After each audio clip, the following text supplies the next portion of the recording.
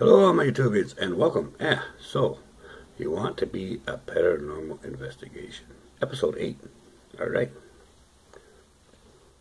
Today's a little bit different. There have been other investigators that have done this thing. I can't think of their names offhand, and I would tell you if I could remember. But anyway, there are things that sometimes we don't even think about. Doing this as long as I have. 50 years plus, you learn a few things along the way, and sometimes you learn the hard way. And so this is something that maybe you can adopt. And I mean, there's lots of other people that have showed this before, but you might not know them. But you know me, so I'm going to show you what it is. When you go investigate, if you investigate public places or whatever, that's one thing. If you investigate a business, someone's property, someone's house, anything like that, that's a total different ballgame, okay? So you have to protect yourself and your team. And you also got to protect the people that you're investigating for, right? So make sure you have a standard working contract, okay? Now, everyone should have one of these. There should be no reason why you shouldn't. No exception to the rule. Okay? And of course, you can tweak it and change whatever you want on it and do whatever. But essentially, what you're saying is you're not going to hold them responsible for any of your equipment that gets lost, stolen, or broken. And they can't hold you for anything that gets lost, stolen, and broken at their place. You're not going to sue them if you like a dumbass fall down a bunch of stairs that you should have been paying attention to. You're not going to sue them, not going to hold them liable, and they can't hold you liable, right? And also, to protect your butt, you let them know that the evidence you collect is your evidence, all right, and that you can do with it as you see fit.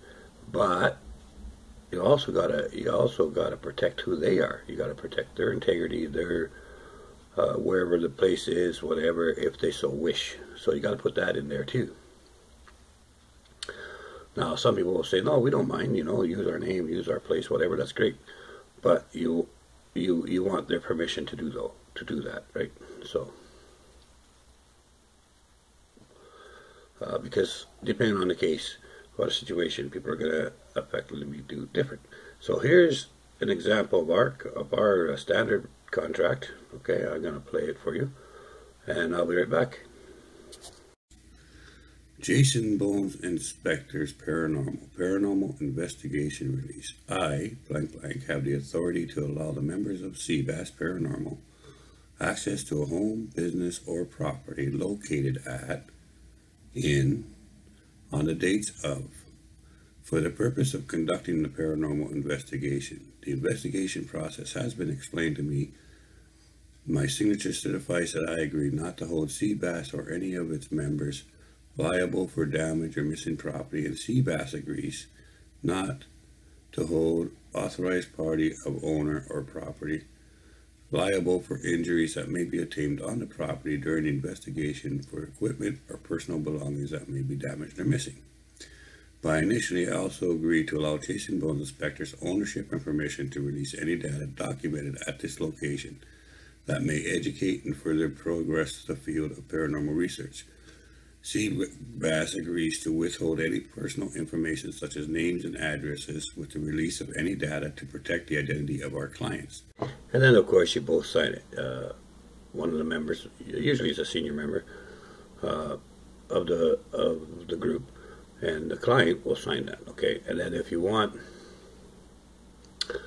if it's okay for them, if they say, yeah, you can release our name or whatever, you just write underneath there, we have permission to release the name, address, whatever. And then they can just initial that, right? That way it protects you and it protects them, okay? And so it's a very good idea to make sure you got this, okay?